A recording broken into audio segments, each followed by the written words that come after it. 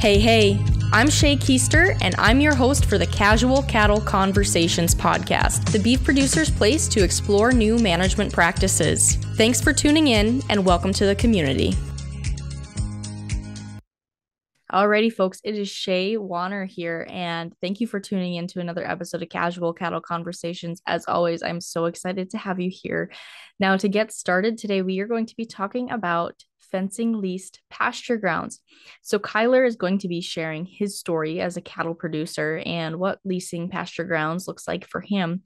And Liam is going to be talking a little bit about how he's helped Kyler on the fencing side determine which products are going to be the best fit for what he's trying to do and really what he needs there. Because I think anyone who has rented pasture before is aware that sometimes and oftentimes the fence situation can be a little less than ideal unless you have great and wonderful landlords. And if you do, kudos to you. But I know a lot of people have challenges with fencing leased pasture ground. So with that, let's get on with today's episode. It is actually a rerun from something I did early in the year, maybe last year, but it was just so valuable. Kyler and Liam do an outstanding job. With that, let's get to chatting.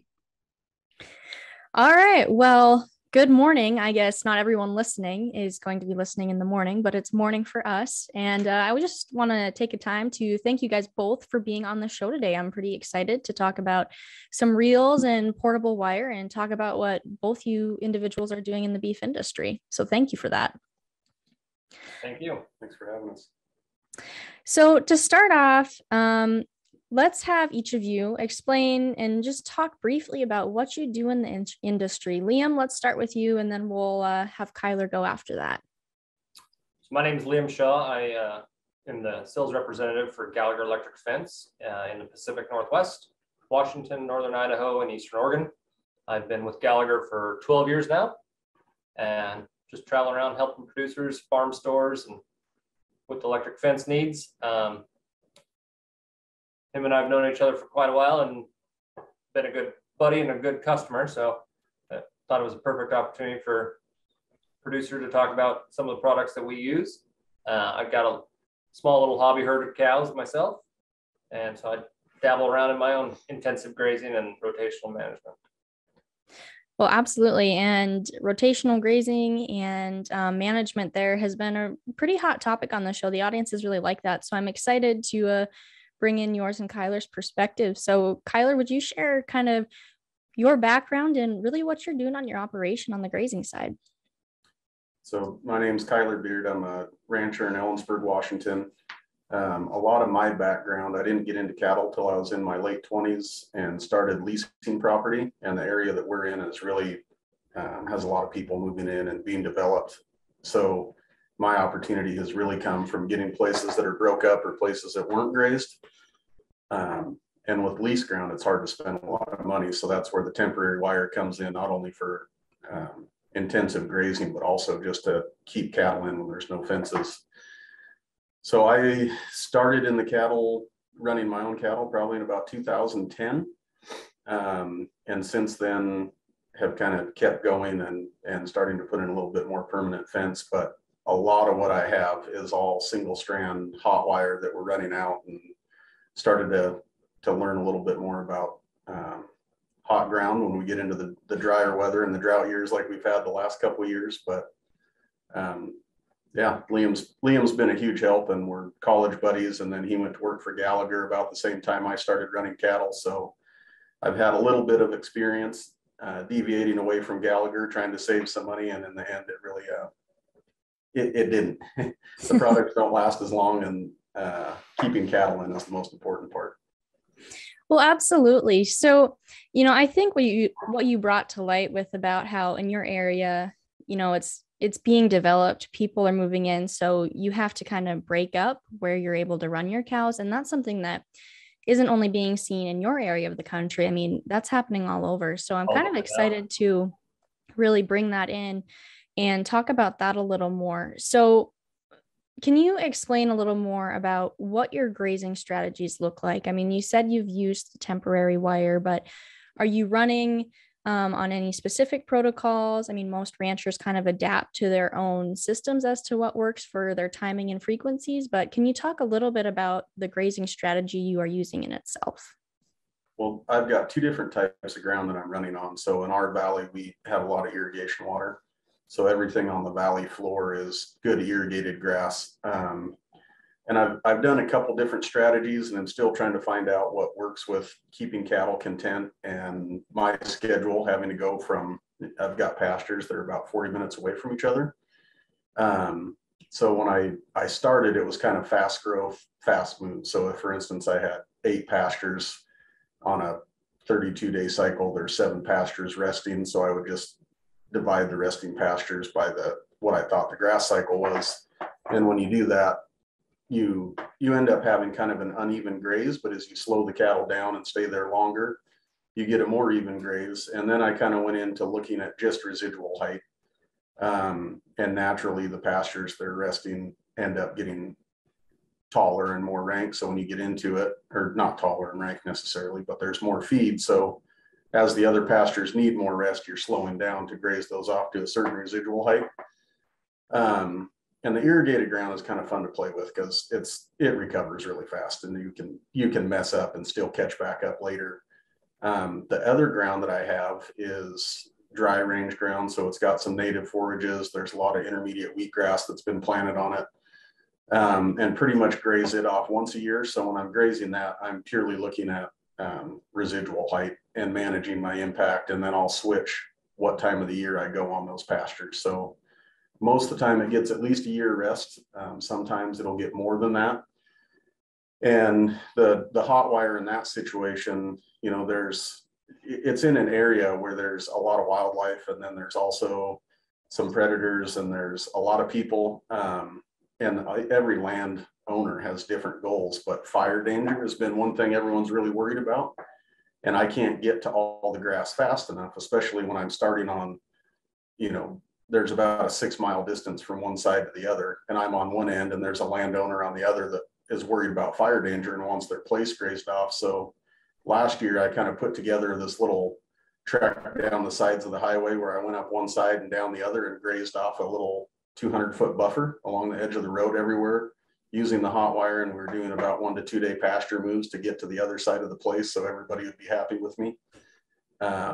But the dry range ground has probably been the most fun for me to try to figure out how to improve it and monitor and see the changes. And the biggest difference I've seen is the amount of head days that I'm getting off at the days I can keep animals there. But the plant diversity is really changing. And so it's not necessarily that I'm growing more of the same plant, but you know, the soil's starting to cover up with more plants and more diverse plants. So I've seen a lot more, especially the last couple of years. Mule's ear and balsam root have really started coming back. Those are both the yellow flowered plants, and just seeing, you know, some of the places have been farmed, and the seed bank that's there, and seeing all the different brooms, and even alfalfa with no rain that pops up once cattle go across it. That's really been pretty neat. But a lot of those places in that area I'm telling you about, there's no fences and there's no stock water. So a lot of room to expand and run cows on it with no infrastructure. So for someone like me, I mean, for a few $100, I can go fence a section. That's probably a stretch, probably more like $1,000, but fence a section with temporary wire, put a pile of cows on it, and just be out of there, roll up my fence and go to the next spot without spending, you know, $20,000 trying to fence something. And that's the main thing, is he's able to bunch up his cattle pretty tight, make an impact on the ground, pick it up and move on and do it somewhere else. Especially where he's at with the fire danger, we can concentrate grazing. If we needed to get into some trees and bunch up the cows there to hit the brush and get that understory taken care of, we're able to do it with reels and temporary fence. Well, that's awesome. Now, you brought up a point earlier about how the past few years you've been learning with hot ground and fencing. Do you want to expand a little bit more on that, if you haven't already, kind of what you mean there, and if that's changed anything in your strategies? Yeah, and this is something Liam has been telling me since 2010, If there's a problem with your electric fence, it's one of two things. Almost always it's a short or it's a ground problem. One of the two. Yeah. So if your fence isn't testing high in KV, you're shorted out somewhere, regardless of what your fault finder is saying. And if it's hot and cattle are going through it, your ground field sucks. So the last few years on the range ground, it has been so dry. With single strand turbo wire, it's almost impossible to shock a baby calf. And so they don't have the same body mass in the water to start with that a cow does. So the cows will stay in and you've got calves running pretty much wherever they want. So when we get to the areas where you don't want calves out, run one ground at the bottom, run a 2-wire setup, and I make my bottom wire the ground because I want the cows to touch the hot wire on the top. And then also if there is a grass load on the fence, it doesn't short the fence out. So the bottom wire is a ground hooked right to the fencer, and I still put in ground rods and have a ground field. And then the top wire is a hot wire hooked right to the fencer, obviously. So when the calves stick their head through it, they short themselves out essentially and go back to the fencer. And that really, it's really the only way to stop them, and it doesn't stop all of them. I mean, we'll run groups of about 300 pair, and you show up and there's 10 to 15 calves out, even with a hot ground. And I mean, it'll just make you bite your lip and kind of be upset. And it seems like it's a lot, but really, I mean, it's 5% of them that get out running that kind of a system. So that's probably one of the biggest downfalls to what I'm doing with the single strand hot wire, is just getting next to highways and, having little baby calves running around up there. But. Well, awesome. Liam, do you have anything to add on to that? Yeah, hot ground system, it's not always applicable in every conditions, but where we're at, or in really snowy environments, a hot ground system on a permanent or a temporary fence is kind of necessary depending on your snow load, freeze and thaw, and you get that ice layer built up, and that'll help insulate the animals. So sometimes you need that. And we can do it with permanent high tensile wire, or we do it a lot with temporary fence, especially weaning calves or just keeping calves in, especially along the highways. We got to have ground. So that hot ground, even on temporary fence, is a good option, especially being next to the freeway. Yeah, no, grounding is something that's been talked a lot about on the show the past few months with your team. So thanks for adding to that. Yeah. So, you've really talked about how these portable systems have really been beneficial for you from an economic standpoint, and especially in the areas that you are grazing. So are there what specific tools within that are really making this easy for you?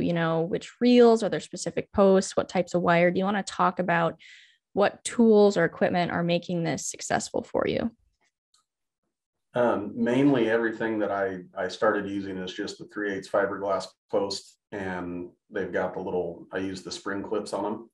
And actually, even this morning, our local feed store ran out of spring clips, and I needed some new ones, and called Liam to see if he could find some for me. And he said, "Well, can't you just go buy the other little cheap ones that you use?" And I said, "Yeah, I could. I don't want to." So even just the bigger spring clip, it's easier to get the wire in. You can pull it through if you've got a wire tight in your knot. And I started out with kind of my own homemade reel that I run with a drill, which works pretty good, but I have to cut my wire quite a bit. And then it's really heavy when you get it loaded. It probably holds about 5 miles of wire. And so now we're talking about turbo wire, poly turbo product. wire, sorry. But yeah. And so now that I've been doing this a little bit longer, I'm starting to get more infrastructure, and I'm building more high tensile fencing. And a lot of what I'm doing is just interior fences to make paddocks. And so now I'm starting to buy more reels, and definitely the one that I like the most is probably the 1/2 mile reel. That's the 3-to-1. It's a decent amount of wire when you're on it, so your arm doesn't kill you too much if you're walking trying to roll it up. But I've got a few maxi reels, which are nice just because they hold so much wire. And then I've got some of the little cheap black reels that I use more like a gate handle if I have to do an extra 30 feet off the other side of a line or something like that. But definitely that 1/2 mile 3-to-1 reel is my go-to now. Well, that's awesome. So the 3-to-1 reel, 1/2 mile, and then you said you like the spring clips on the post that you're using, right? The Gallagher spring clips specifically. Okay. They've got a larger loop on them than others on the market, and they hold that wire in. And like you said, it's a big enough loop that you can run wire through it, even if you had a knot in it, if you had to splice. So, Okay. and then also, I think there's people that have had injuries when you get that shorter hook. I've heard multiple stories of fences not being grounded right and cows rubbing on a post and getting a hook in their eye. So this hook is a lot better designed to not snag up on anything. Well, that's awesome. Do you have anything else you want to add about starting to implement reels into your operation or talking about those reels, Liam? Is there anything else you'd like to share? So geared reels is key, especially if you're going to be doing any kind of movement. We do have non-geared reels, and they're fine, especially if you're doing short runs. And like you said, if you're going to fence off a haystack or a weird waterway or something, you don't need to spend the money on a big geared reel. But if you're doing any kind of intensive management, or you've got a long stretch of wire going out, the geared in the long term is going to save you.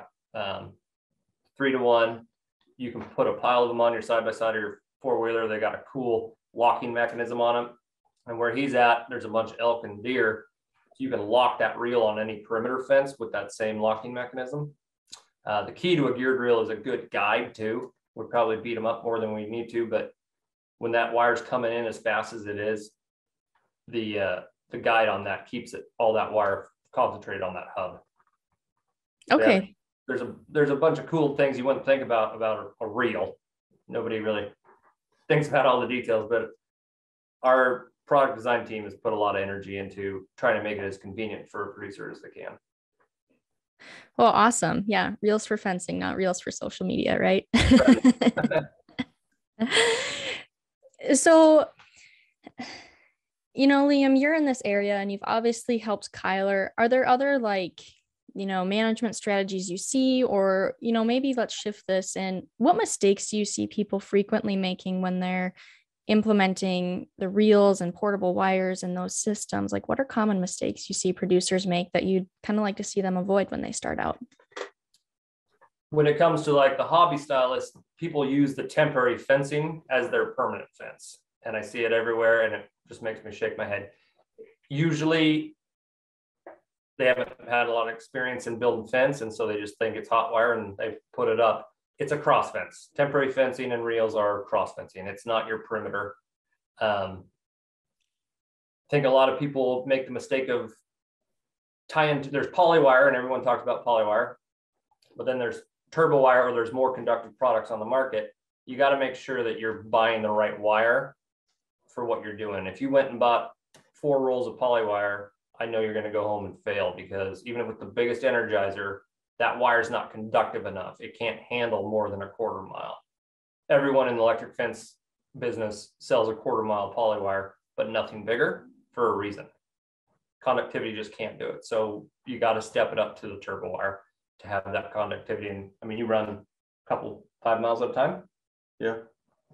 Because it can pass that energy down the line. Now you need a big powered energizer to do it, but that is one of the biggest mistakes that I made in the beginning when I was saying I went away from Gallagher products. Turbo wire, when I started, especially around here, was the best fencing wire that we could get, but it's really expensive comparatively when you're looking at it on the shelf.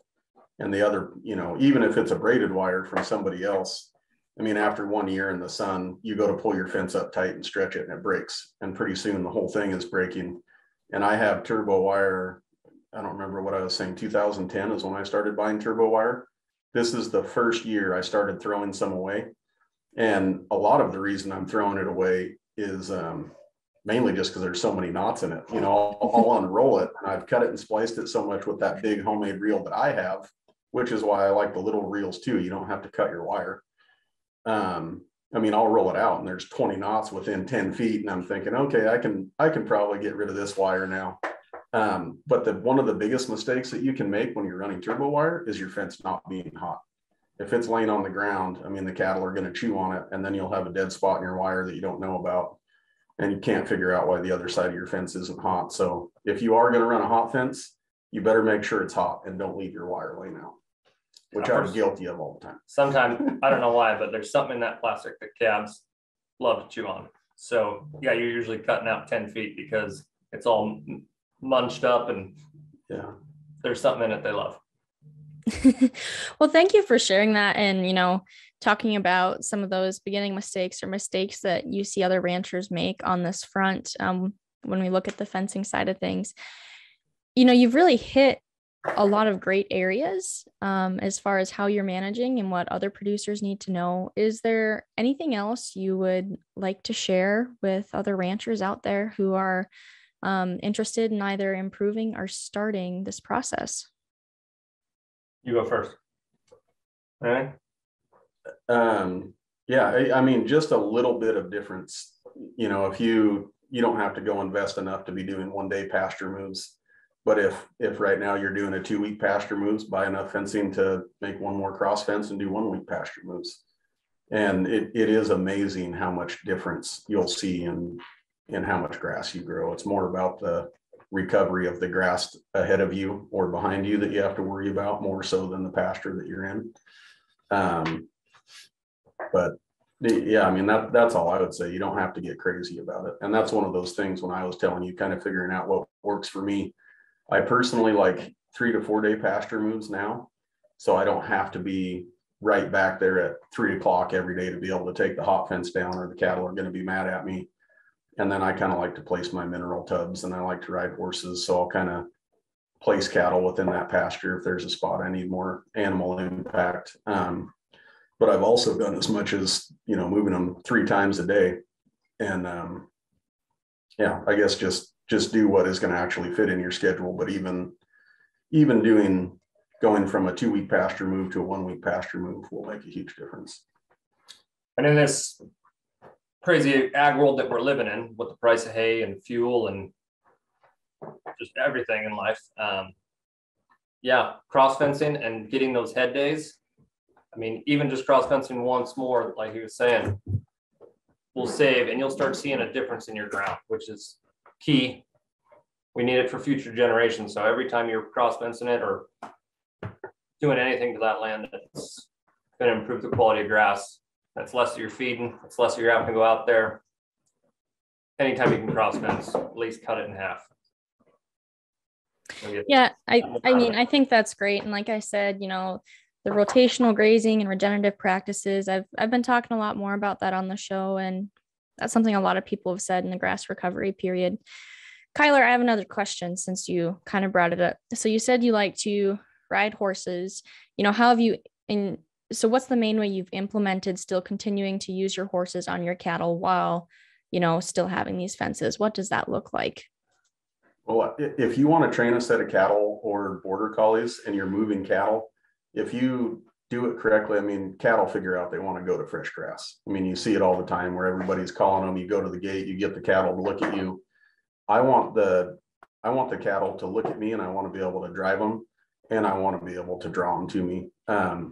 So typically, if I'm going to make a move with pairs, and this is the other part where your cattle need to be content when you're moving them. So if you show up and they're out of feed and they're mad, you might as well just move them and let them get full and then worry about it later. But if you get it right, I'll go ride through everything. I'll get them up. I'll get the cows and the calves together. I'll let the calves start to suck, and I'll leave the gate closed, and then I'll start to send them to the gate. And when they're all at the gate, I draw their heads to me, open the gate. They know they're going to fresh grass, and then I send them through the gate. And so if you do that enough and you get your cattle trained to that, when you go into a set of corrals, it's no different than going to a fresh pasture. They understand how to move. Now, if you were take the cues off you. Yeah. And so it's an opportunity to train them when you already know where they're going. And the same with a border collie dog. I mean, if you want to make some good border collies, all they want to do is go bring cattle to you. So if your cattle are already coming to you, it's pretty simple.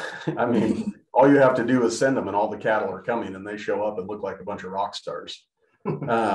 So really the frequent pasture moves done correctly. I mean, you can get a set of cows really trained to handle, and a set of dogs that are bringing cows to you, and the two of them aren't worried about each other. I mean, every time they see the dogs, they go, okay, where's Kyler at? We got fresh grass coming. So it's not a threatening thing to them. Or, talking about the predators, that's one big thing I haven't had any problems with predators where I'm at, and there has been some wolf predations, and there's cougars and there's bears. And I mean, one of the pastures I have, it's a neighborhood now, but it is a thoroughfare for wildlife. And that's why everybody's building up there, because it's so beautiful. But I've had wolves pinged in my cow pastures and around them. And really, I've had hot wires get knocked down once in a while, but really if it's up and hot, the elk don't bother it. I mean, the biggest problem I'll have is they'll hook the wire and drag it into an old down fence, and then it'll short it out. But having the cows bunched up like that in one big group with dogs that the cows don't see as a threat. When they see dogs, they stand up, they get their calves, and they get in a group, rather than sticking their head in the air and running off. And that would, I would imagine, trigger a response in a wolf that would be like a cat running from a house dog. So I think with the constant moving of the hot wire and the scenario changing, and cows that understand to get into a group and stand up, is really kind of mitigating my risk with predators, or at least giving me a little better chance than, the guy that's kicking 400 out on 30,000 acres and hoping that he's going to be okay. Well, thank you for sharing that. I really appreciate hearing that. So, and that's really interesting for me, because we don't have the same amount of predators where I'm at. So that's really neat to hear, actually. Haven't had a lot of people from the West on the show, so I like hearing the perspective there. Do you have anything else you want to add before we wrap up? In electric fencing in general, and Kyler alluded to it, you didn't buy enough power out of your Energizer, because you can never complain about more horsepower out of your pickup. So same thing with your Charger. Buy the most conductive fence for your situation, and grounding. Those are the three key things on temporary and permanent fence to keep in mind. Well, awesome. Thank you very much for joining me on the show today. I look forward to sharing this with my audience. Thank you for having us. Me. And that's a wrap on that one. Be sure to let me know your thoughts on the episode, and if you have any further questions around the topic. Take care and have a great day. And that's a wrap on that one, folks. Thank you for tuning in today and joining in on the conversation. Be sure to take this a step further and take the advice you learned and implement it on your operation. If you want to have a conversation about it, head over to my social media and send me a DM by following @CattleConvos and connecting with me there. Have a great day.